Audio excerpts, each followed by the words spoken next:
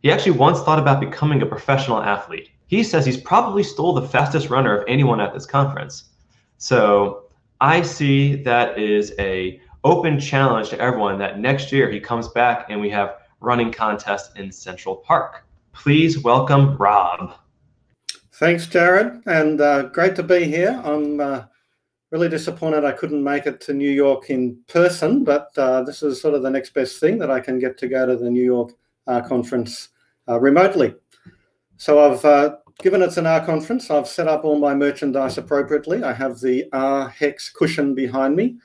I have my R Hex mug right here. And if I step outside, being at COVID-19, I have my R Hex face mask ready to go. Okay, so I'm going to talk about Ensemble Forecasts with Fable. Fable is a package I've been working on with Mitch O'Hara-Wild for the last couple of years, and forecasting is what I generally do. So let me first of all talk about where I come from. So I come from Melbourne, not that one. When I tell people in the US I come from Melbourne, they often say, "You mean Melbourne, Florida?" No, I come from this one. The one in Florida was named after the one in Australia. We have about 5 million people. The one in Florida has about 75,000 people. Melbourne is famous for lots of things, but two of the things that it's famous for is cafes and particularly coffee. In fact, when I was in New York visiting the meetup in New York a couple of years ago, I found a coffee shop selling what they branded as Melbourne coffee. And so if you do visit us, you can expect to go to these iconic laneways with lots of coffee shops and have our amazing coffee.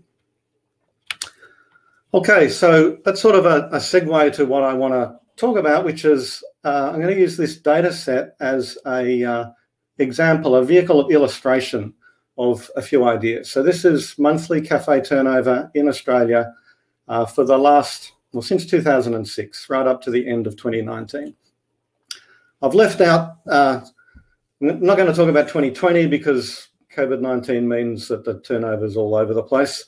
It's a little more difficult to forecast and we have to use different techniques. But I'm going to talk about forecasting the year before, 2019. So you can see here's the turnover in millions of Australian dollars. You can see that it's trended, that there's some seasonality. Particularly it's spiking up before the end of the year, so that's around Christmas. There's lots of activity going on, drops down in January, and then have this sort of pattern during the year. So I just produced that, having loaded the Fable package with the data set, which I've called train because it's the training data, and I piped it into autoplot, and the name of the variable in the data set is turnover. Okay, what I'm going to just, before I show you any real coding, I just want to introduce some ideas around how forecasting works and some of the concepts we use in forecasting. So I've taken the data set and I've just fitted a model, an ETS model, which stands for exponential smoothing, applied to turnover. I'm missing a pipe on my second line there. So I take the train data, I pipe it into the model function, I fit these models, this model, automatically it chooses the trend and the seasonality and whatever else it needs to select. And then I pass that, the missing pipe, pass that to generate, and I want 5 new series of each one length. So it generates these 5 possible future series. So it's simulating the future, and it's simulating it 5 times. And for each time it goes through, it chooses a different set of random inputs into the model, so you get a different possible future. And one of the ways, a useful way to think about forecasting is it's trying to look at all the different possible futures and think about probability distributions on those futures. So that's 5 possible futures. Now let's just zoom in on the end part of that so you can see it a little more clearly.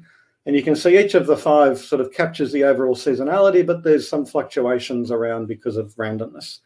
So I'm going to do that a lot more times. So there's about 1,000 possible futures. And we then look at those and look at the probability distribution at each time periods over that forecast horizon. Okay, so let's grey those out and think about what we might do with those simulated futures. So the most obvious thing is you might just take the mean of them. So at each time period, you just take the average of all of the simulated future values for that time, and that gives you a graph that gives you the means, this blue line here. And they're when people talk about forecasting, that's what they often mean. They often mean the mean of those sample paths, or sometimes called the point forecast, because it's 1 point for each future time period. But because we're dealing with probabilities, it's actually much more interesting to look at some other aspects of the distribution. For example, prediction intervals is the middle 80% of the sample paths, as shown here. So for each time period, we just grab the middle 80% and shade that, and that gives us a range within which the future is likely to lie with about probability 0.8.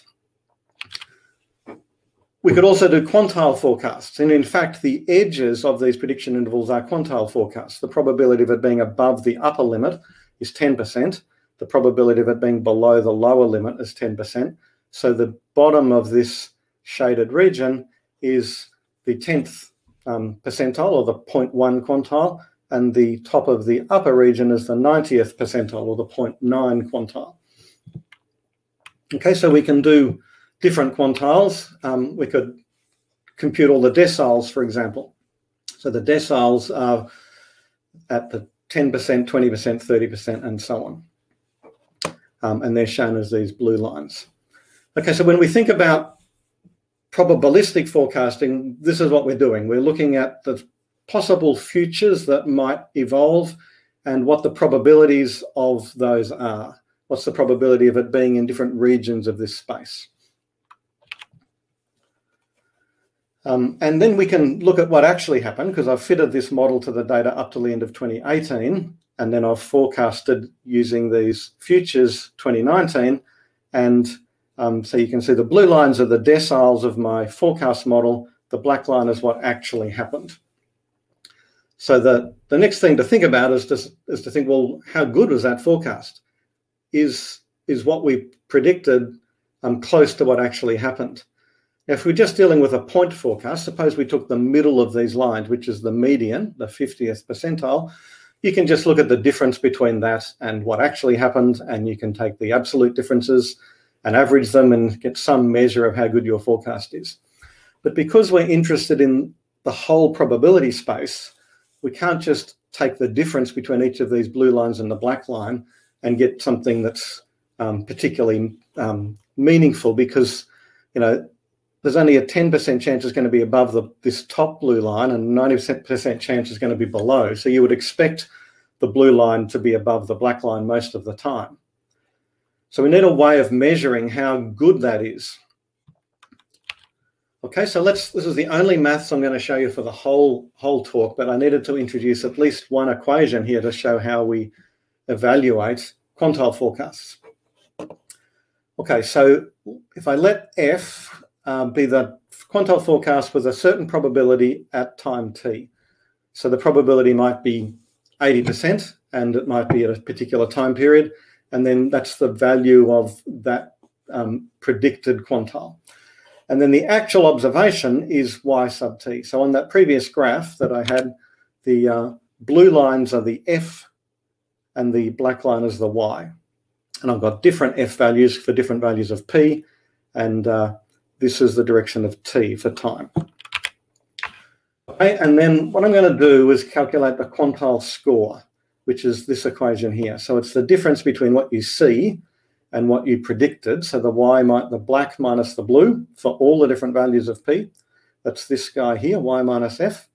And then, but I weight it based on how likely that probability is. And so that gives me a graph that looks like this. So what I'm showing here is this equation in graphical form. On the horizontal axis, we've got what's in the in this bracket here, yt minus f sub pt. So if it's 0, that means the black and the blue curves are exactly the same. If it's a positive value, then this is positive. If it's negative, then the absolute value makes this a positive value as well. The weight determines the slope of these lines. So you can see, if I just stop it here, you can see that for when P is above 0.5, it's weighted more strongly up here and less strongly down there. But if I go to a smaller value of P, 0.05, then the probability of it being below that number is pretty small. It's only 5%. So you want to weight the error more strongly. Whereas if it's above that value, that's pretty likely, 95%. So you weight that with not much weight there. So that's what's going on here with these multipliers out the front. Okay, so what's good? Well, a low value of Q is good. That means you've done well in predicting what's going to happen in the future. Those of you who've looked at these sort of things before, you might wonder, what have I got a 2 out the front for? You haven't seen it with a 2 before. That's often omitted, but actually I like to put it in because it makes it useful for interpretation. Because if P is a half, then 2 times a half is 1, and 2 times 1 minus a half is 1. And so Q is actually exactly the same as the absolute error. So it puts it on the same scale as the absolute error, but it's just weighting it based on how likely it is that you're going to exceed that number.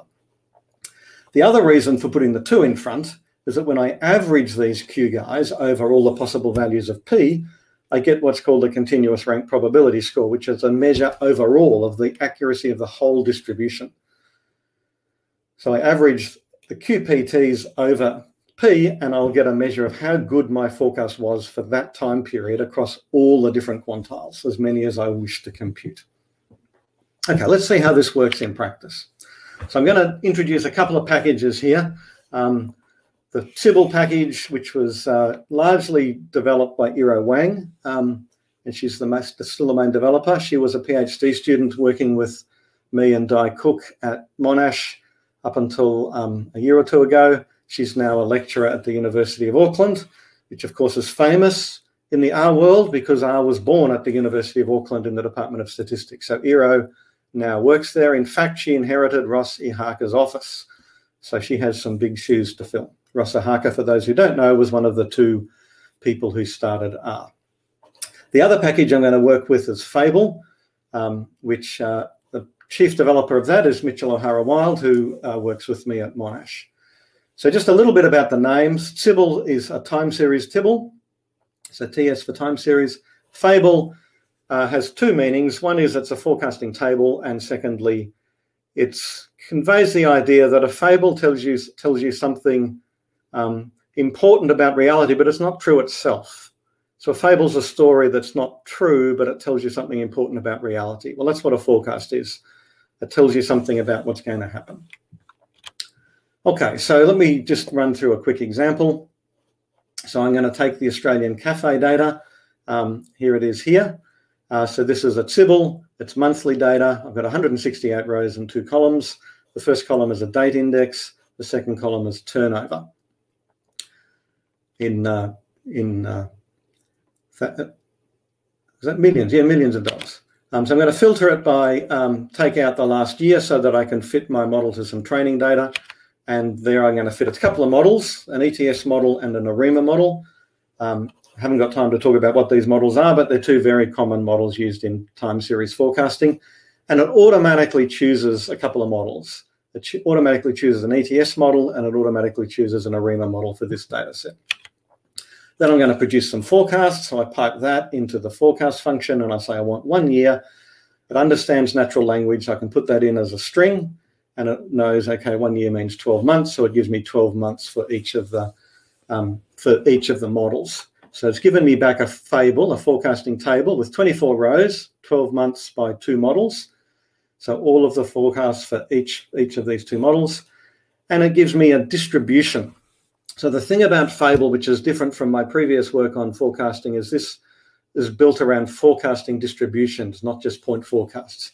It does give you the mean as well if you need the point forecast, but we're going to be interested here in the turnover, which is the distribution.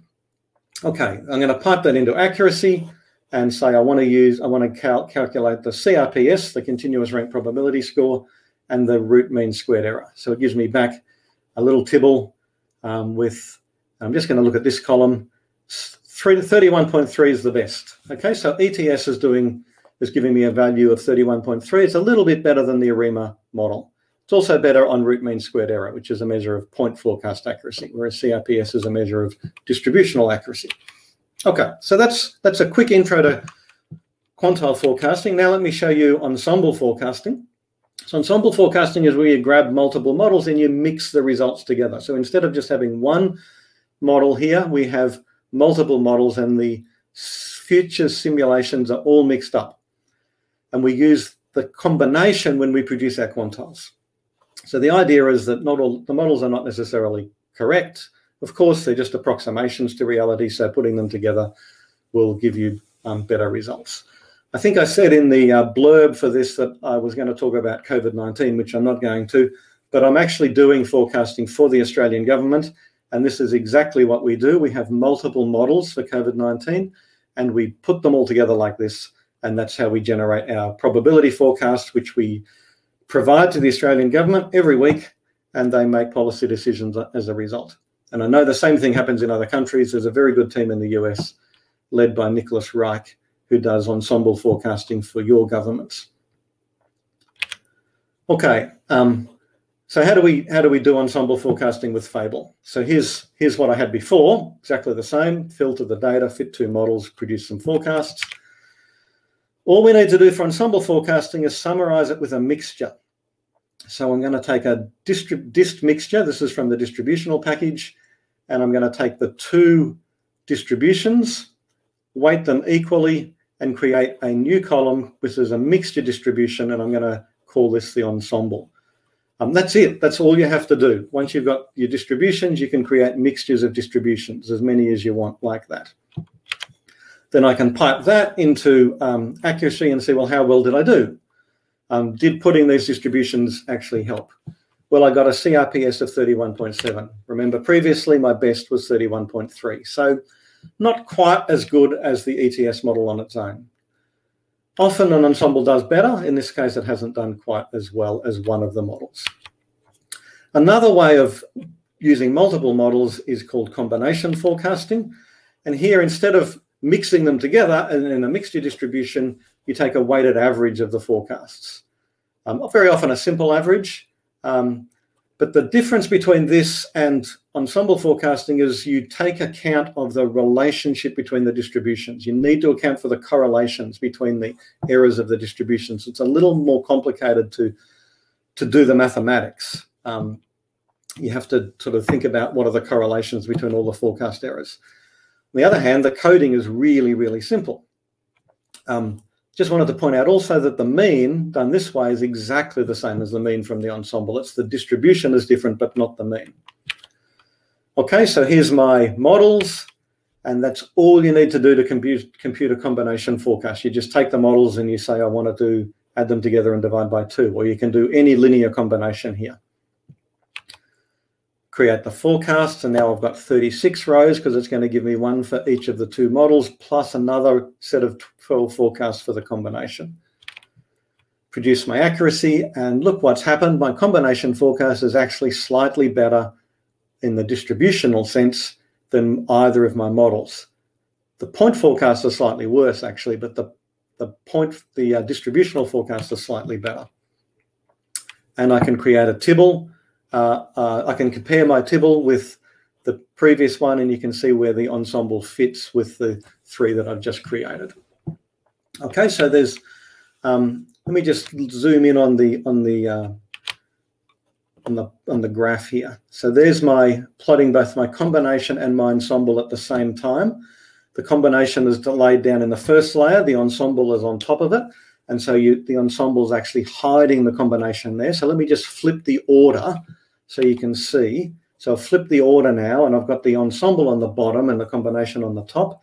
And if you look really, really carefully, you can see that there's a little green bit poking out here and up the top, blue-green. So the ensemble width is slightly larger than the combination width in this case. The point forecasts are the same, so you won't notice that middle line changing at all. It's only the edges of the distribution that are changing. So what's going on here is the combination averages two distributions. So here I've got one distribution, here I've got another distribution, and when you take the average, you get something in the middle. Whereas the mixture distribution draws a sample from each of them, so it's more spread out like this. Okay, I see I'm running out of time, so let me just quickly point out that combinations involve, I've said this, combinations involve averaging, but you do have to take account of the correlations. You can't just average the densities or anything like that. You have to do it correctly from a statistical perspective. Ensembles just mix them, and you can ignore the correlations when you mix them. The means are the same, but other things are different.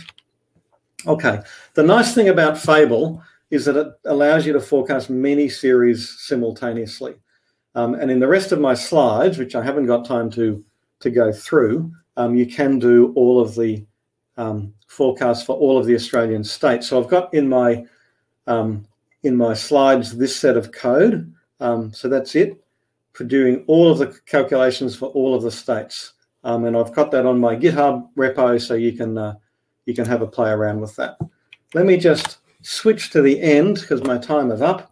The slides and my code are on my website, robjhyndman.com/NYCR2020. The packages are also on my website. There's lots of papers and packages and other information, a blog about forecasting and so on. The particular packages I've talked about today are in the tidyverts collection of packages. That stands for Tidy Version of Time Series. And so tidyverts.org gives you links to those packages. And I have a textbook which uses the Fable package, otext.com/FPP3. It's written using Bookdown. It's all free and online, of course. And just a little bit of contact information down the bottom there. Okay, thank you. My time is up, so I will finish there. His tools, Fable, I've been using them for a long time. It's not a long time. For as long as they've been out, I've been testing them. They've only been out for a couple of years. And we've actually had a number of members of Rob's team come out and speak at the meetup. So it was great to have you here. Thank you for kicking off the virtual conference. I know it's very late, all the way over there in Melbourne. So we appreciate you being our first speaker kicking this off. We look forward to greeting you in New York again, hopefully in the next year.